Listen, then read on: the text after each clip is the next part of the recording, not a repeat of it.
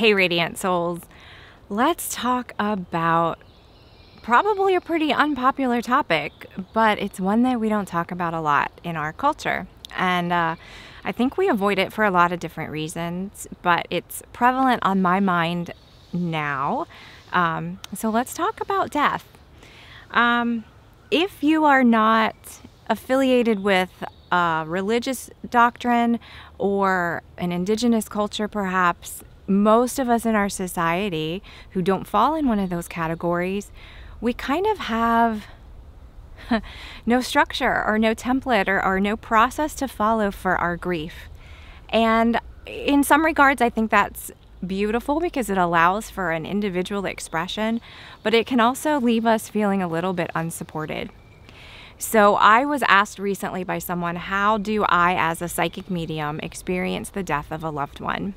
And it's a great question, and it's timely right now. For those who don't know, my father passed away about 2.5 weeks ago.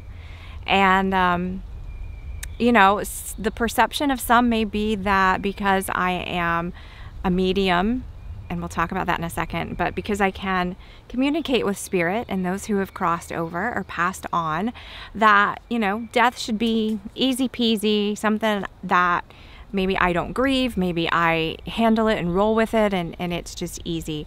So I just want to talk about that a little bit, and let me also say here at the beginning, this is my experience, these are my opinions. You may have something completely different. As they say, your miles may vary. But I just wanted to share my perspective because I feel like it's a valid one. All of ours are valid.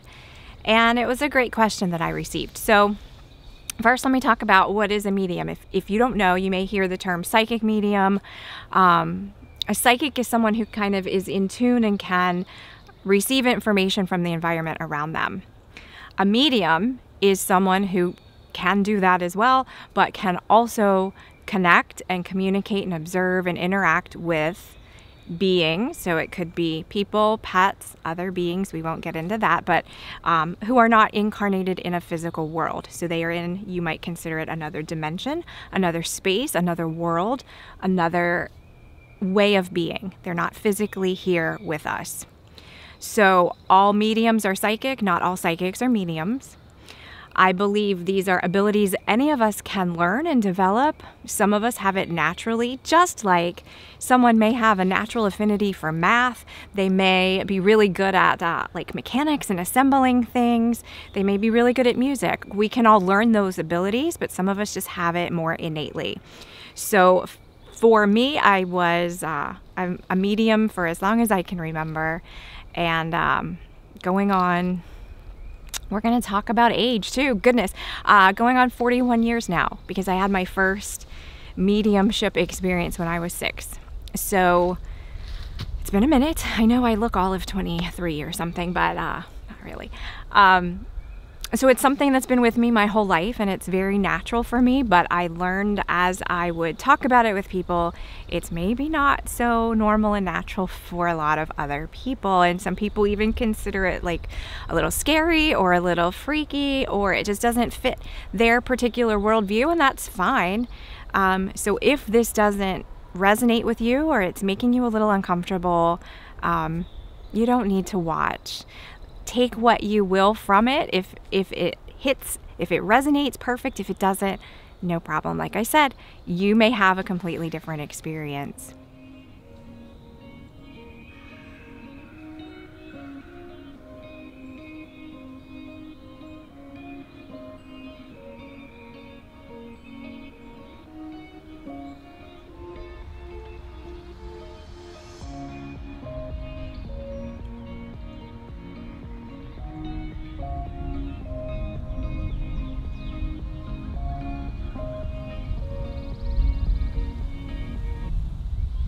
So my sister Wendy passed away when she was 9, I was 6, and she had severe cerebral palsy and didn't live with us. She had full-time nursing care.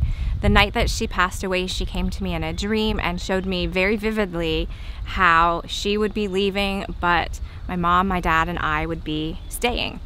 And it was just very clear to me at that age, for whatever reason, that that was what was going on. And from then on, I could communicate with her in spirit. Now, in her physical life, she was nonverbal, but in spirit, I could communicate to her just like anybody else. And I want to say that I'm not sharing any of this to be like, oh, I'm so great with these abilities, because again, to me, they're natural, and I'm not trying to brag about it. I just want to expose and start the conversation about what is possible and how we can stay connected to our loved ones, even when they're not here in the physical world with us.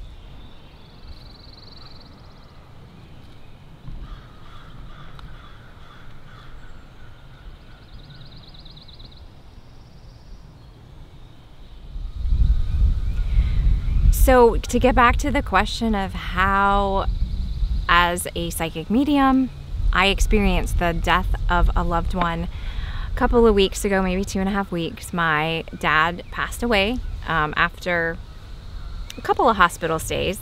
And coincidentally, only I don't believe in coincidences, he made the decision to withdraw care on what was or would have been Wendy's 50th birthday.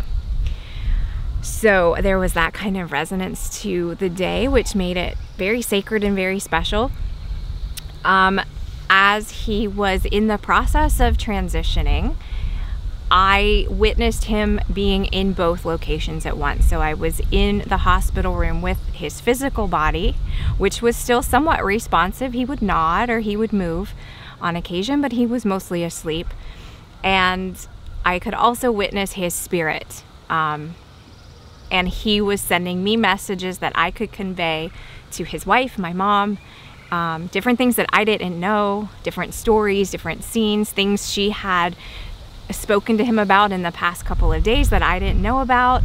All of that was kind of coalescing and happening at the same place. So the veil was very thin, as it is when one is transitioning, and I could see both sides of his existence, which was amazing and beautiful, and I'm so honored to have witnessed that.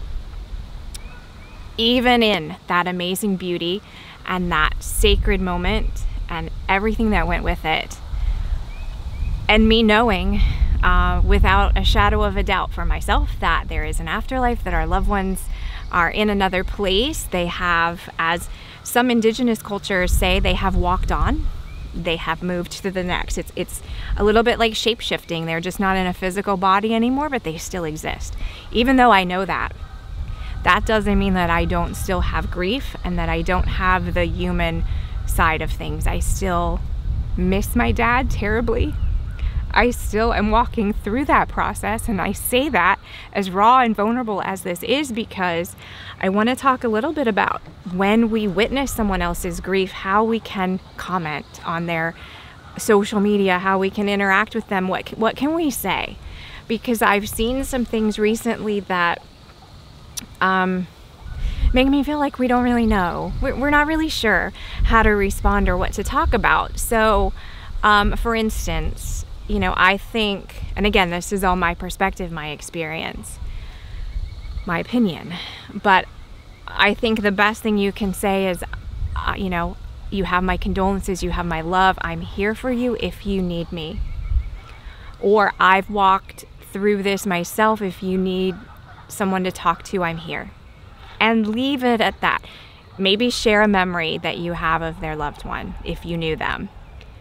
When we go beyond that, we kind of get into a delicate situation. So I'm going to start with, if you are also someone who communicates with spirit and can see across the veil, don't share that, please. Don't say, oh, I see your loved one and they're doing fine. Someone may not be ready to hear that. Someone may also take offense to the fact that you're communicating with their loved one without any permission. It's just not a healthy energetic boundary. So while it is incredibly well-intentioned, you don't know how the other person is going to perceive that. So just don't. And don't really look for that other person. If you don't know them, don't make that connection. It's not ethical. Again, as well-intentioned as it may be. Another thing I've seen recently is someone saying, you know, I'm really glad you gave yourself a couple of days to heal. A couple of days. That again, I think just comes from not understanding how grief comes and goes, and it undulates, and there are good days and bad days, and someone just really wants to like tidy it up because we like things that are nice and tidy and done. But that kind of makes someone feel like, well, if I didn't get through it in a couple of days, then there must be something wrong with me. So I would recommend not saying that. Saying things like, and this goes for the death of a pet as well. I see that a lot as an animal communicator when people kind of say, oh, it really sucks, there's nothing like it. This is one of the ones that makes me cringe every time. And I'm sorry if you're someone who said this, but it just doesn't feel good to be the recipient of it. Someone might say, I lost my dog 25 years ago and I'm still not over it. Well, for someone who's just lost someone, they're standing at this abyss and they're thinking, shit, that's the rest of my life I'm gonna be in this state. So what I think I'm saying with most of these is keep your personal experiences to yourself. Don't project that onto the other person. It may be helpful, but it may also really make them feel crappy or even more sad. So just support them as best you can. Share your love, share your support, and if they want to reach out, that's an appropriate time to maybe share those things if they say they're ready for that. One of my poems that I came across, not my personal poem, but I was reading some poetry a couple of days after Dad passed away, and one of my favorites is a poem from Emily Dickinson, and I won't quote the whole thing because I wouldn't do it justice, but there's a line in it that says, it's talking about death being like we're all, when we're in physical form, we're like birds, and birds migrate and move on, and when we die, we're just migrating to a different place. And my favorite line in the poem is for those of us who are left, those of us who are grieving the loss of a loved one, and it is, we are the birds who stayed. So we're the ones who are still here. They've migrated, they've walked on, they've moved on to something else, and it can be beautiful and sacred, and it can kick your ass all at the same time. It's all rolled up. It may feel different for you from one minute to the next. Don't judge yourself for how you go through it, but find a way to get yourself support if you can. Speaking with someone, finding a friend who just can bear witness to it for you and allow you to just be there and be gentle with yourself. So that's my little spiel about the super fun topic of death and grief and how to walk through it, how to support others who are walking through it. And there's some strange nature noises back here. There's some pelicans building a nest over there. I don't know if you've seen them flying around, but this is one of my favorite places to come sit on this trail because the bench that I'm on, I'm going to leave you with one more quote. It has a plaque on it that says, "For a time, I rest in the grace of the world and I am free." So with that, I leave you to the rest of your day. I hope it's a great one. Bye.